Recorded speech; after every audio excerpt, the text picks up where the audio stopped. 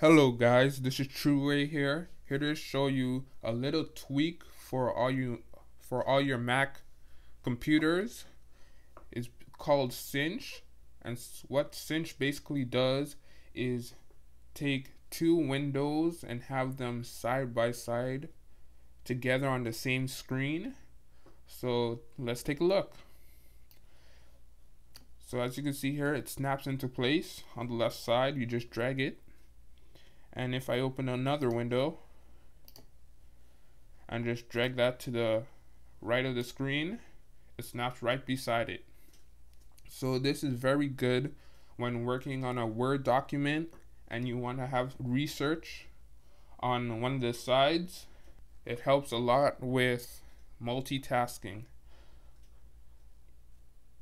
You can get Cinch at their website. I'll have it at the description box below.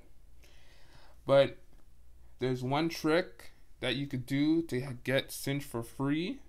All you do is press download for the trial version, and there's a little trick by going into your applications. Once you downloaded it, go to Cinch, right click, show package contents, resources, and then go to english.lproj folder,